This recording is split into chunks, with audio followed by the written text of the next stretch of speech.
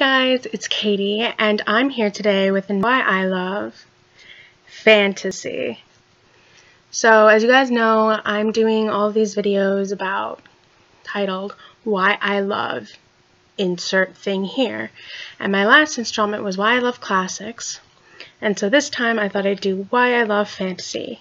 Because fantasy is arguably, if not my sole favorite genre of everything, because it's so vast, it's so broad, there are so many different subgenres, and the world building is incredible. You can experience an entirely new world, an entirely new language, and new cultures and histories, and there's just so much to explore with fantasy.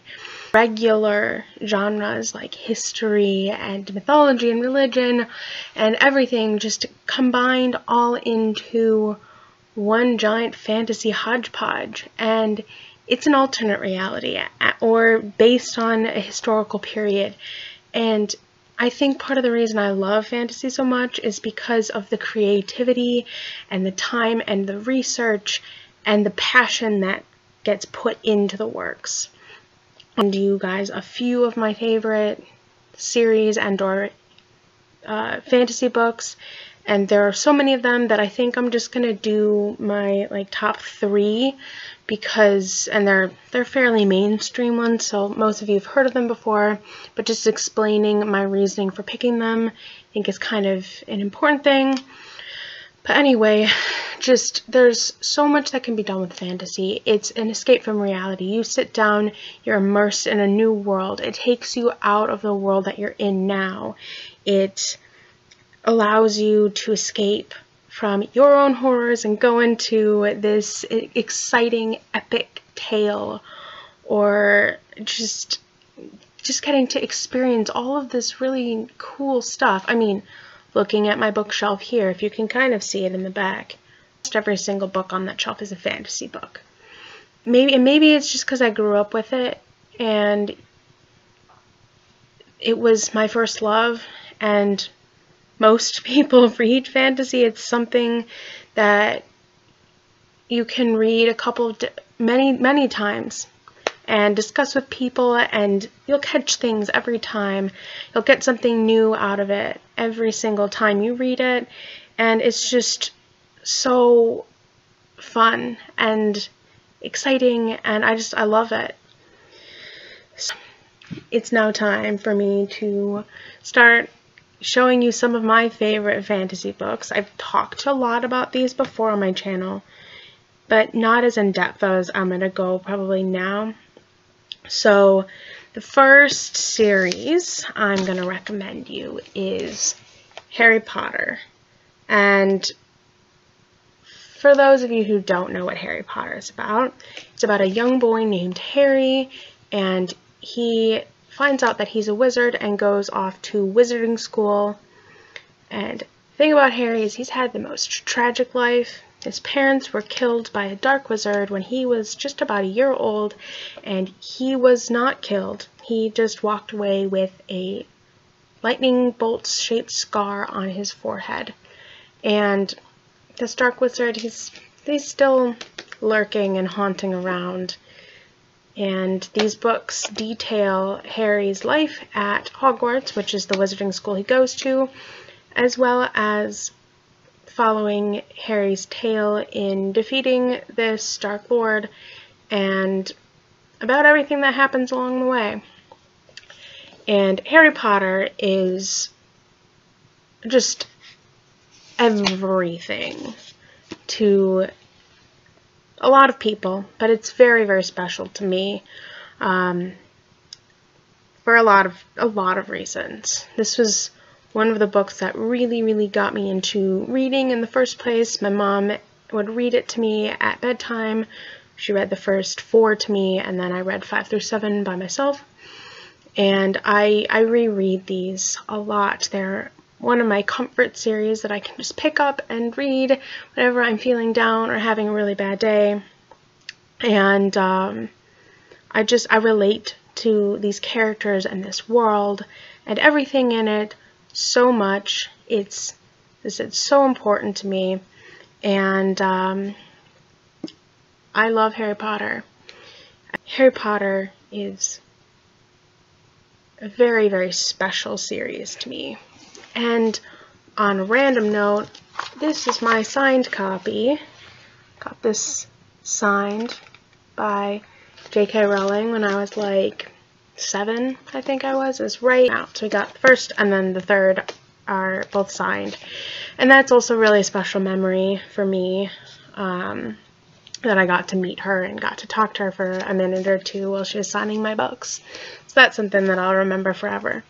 But yes, if you haven't read Harry Potter, I really, really encourage you to do so, because it's one of those series that no matter what age you are, you can enjoy them. You can get something out of them, and there's something that you could pass down to your children if you have them, and you can enjoy them together. And the world building and the magic are just so fun and so neat. And I don't want to go so far as to call it urban fantasy, because it's like not. It's a hybrid of some kind. I don't know what to call it. But for that reason, just, it's one of those classic fantasy books series that you need to read at least once. So that's the first one I'm going to give you. Second one is, well, there are technically a couple of books within this second package that I'm going to give you, because it is a series, but it's really not a series. It's more of just a world in general, and that is J.R.R. Tolkien's Middle-earth, just in general. The first one you're going to want to pick up and read is The Hobbit. It is the predecessor to his larger trilogy, The Lord of the Rings, but The Hobbit is, this book is very, very special to me. It was written as a children's book.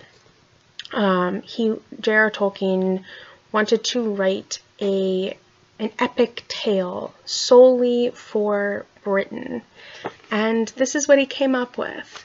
Now, The Hobbit follows a hobbit, which is, how do I describe a hobbit? They're small creatures that are about 3-4 feet tall, and they love to eat and have simple lives, and they don't like to go on adventures, really. But this one did. And this follows a hobbit named Bilbo Baggins. He's from this place called the Shire, and his whole life gets upturned when several dwarves and a wizard show up on his doorstep needing his help to take back this dwarven hall in the mountains, and from a dragon named Smaug. And it follows their journey to getting there and what happens along the way, and it's a really cute, fun tale full of chaos and just hilarity in some ways. And the thing about this book that's so special to me is it was one of the things that really got me into medieval and ancient history and my love of languages and just everything. Tolkien is so special to me because he is such an iconic writer and professor and just person who was a phenomenal writer, and just The Hobbit is super important. It's everything to me. The movie, while it doesn't go into a lot of detail because it's meant to be a children's book, it is still definitely worth picking up. And if any of you have ever read Beowulf, which is actually, I have Tolkien's version here. Look at that cover. I love Beowulf. This is such a pretty version. It's not complete, but oh my god. If any of you have ever read Beowulf, this is basically the super fantasy with hobbits and Middle-earthy things. It's basically Beowulf in fantasy form. It's a really great book. So I would recommend reading this because it's one of those books you absolutely really should pick up at some point. Even if you don't touch The Lord of the Rings, which I'll be talking about shortly, definitely give The Hobbit a try. Now, The Lord of the Rings. The Lord of the Rings is also super important. Also one of those books that are classic fantasy that you should really pick up at some point. Follows the events from The Hobbit by about 50 years. I don't remember the time gap, but this follows Bilbo's nephew, Frodo, who is also a hobbit, on his quest to destroy an evil ring. This trilogy is a lot darker, and it's got a lot more detail, and a lot more happens. I mean, it's a trilogy, sort of. It wasn't supposed to be a trilogy. It's actually meant to be read as one giant book.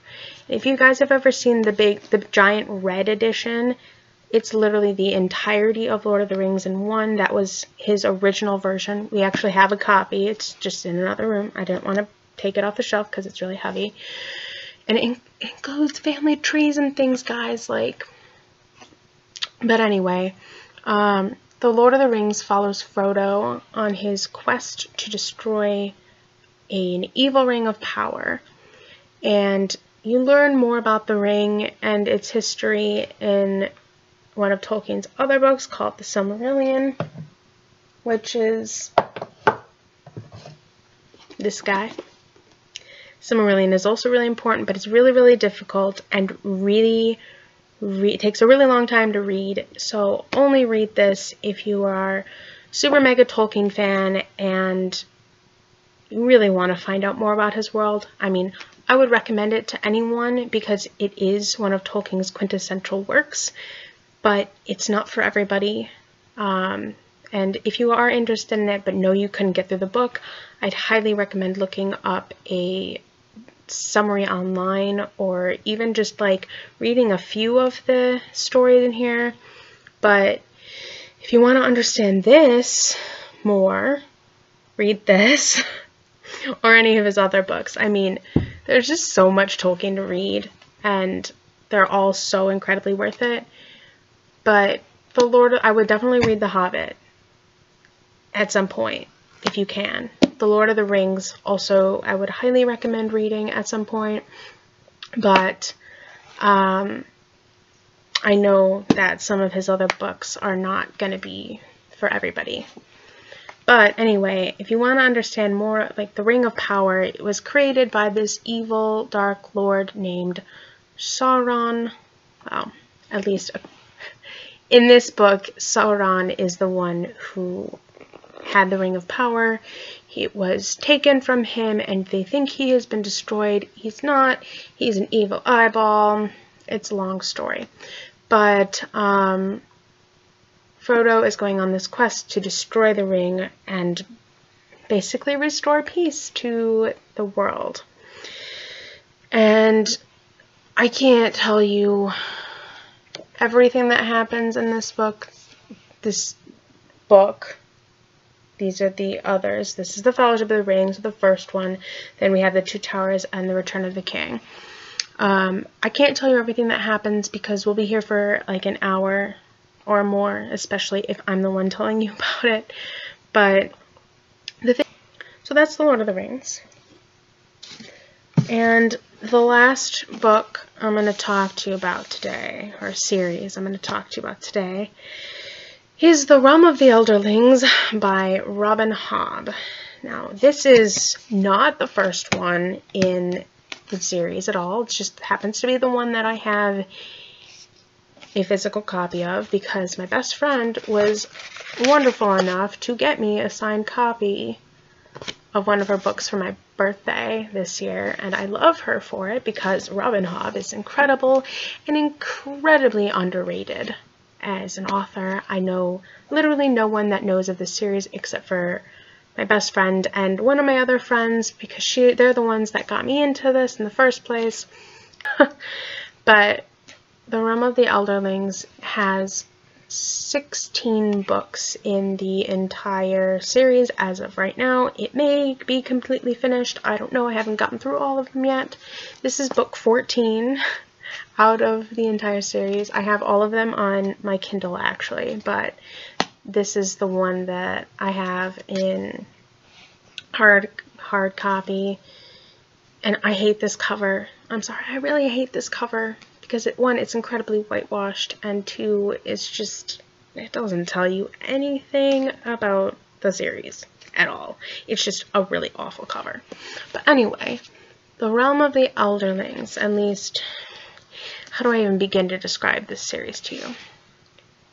Okay, well, The Realm of the Elderlings is a series, or at least part of a series, that follows the life of a young bastard named Fitz.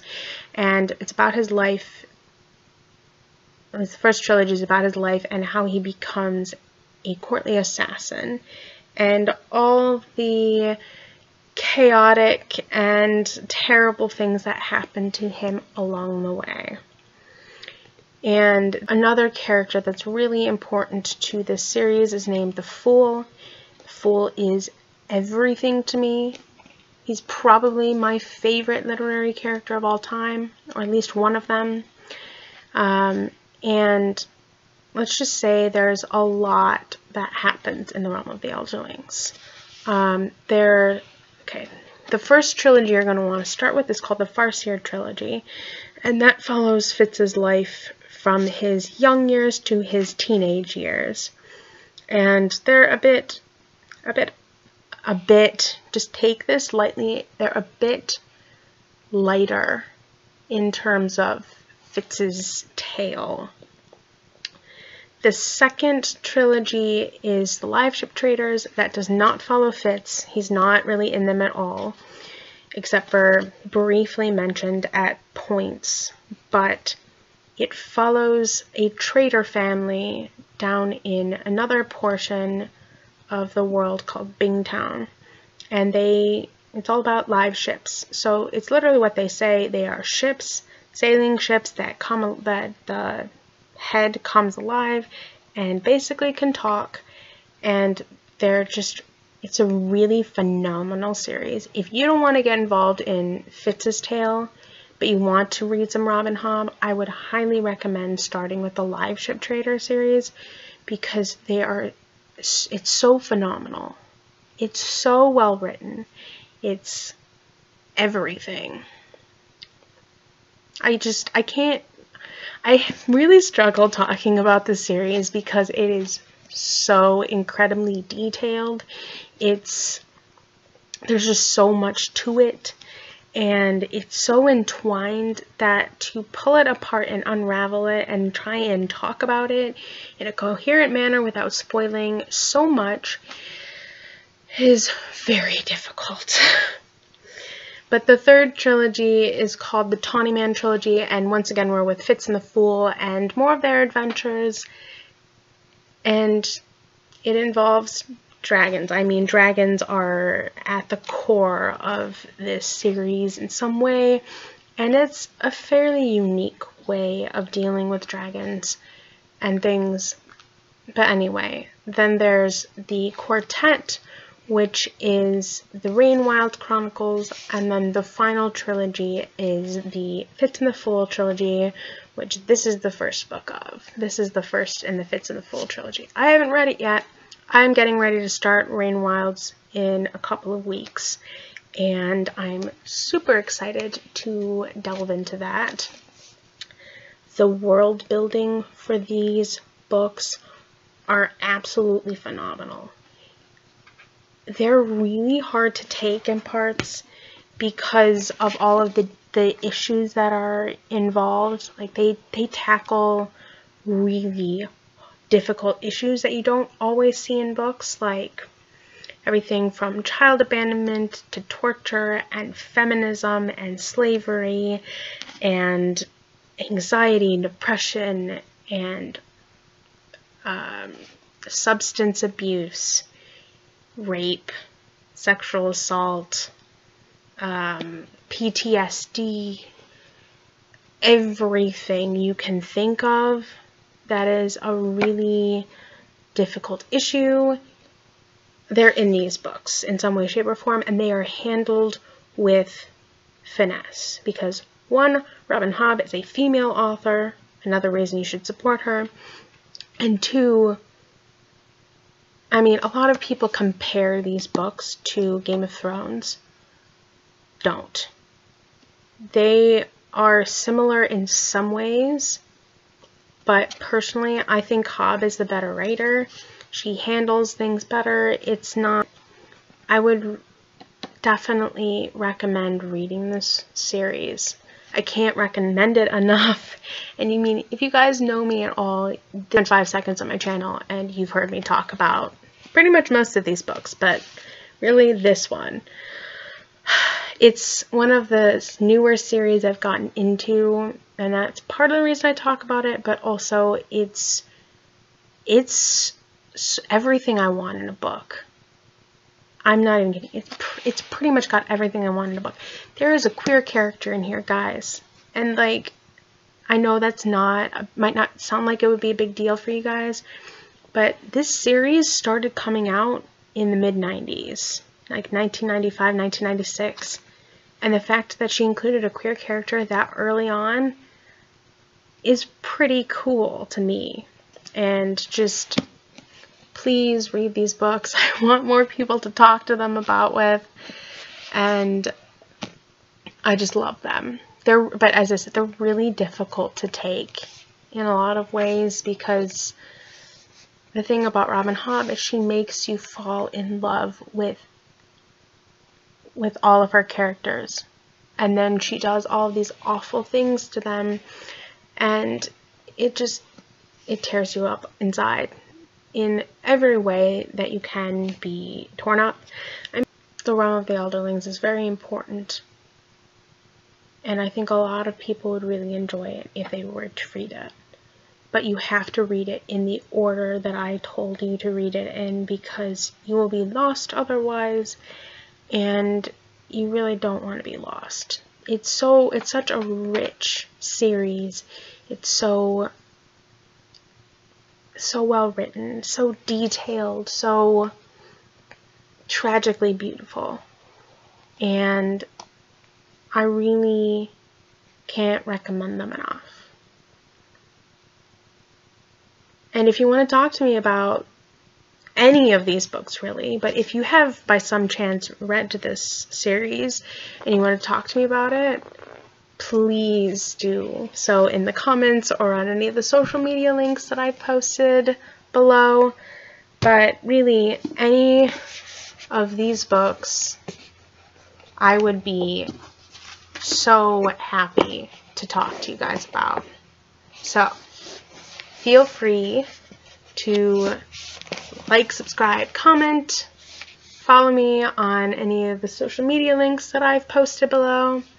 And I'll come back with another video for you guys again sometime soon. Okay, bye!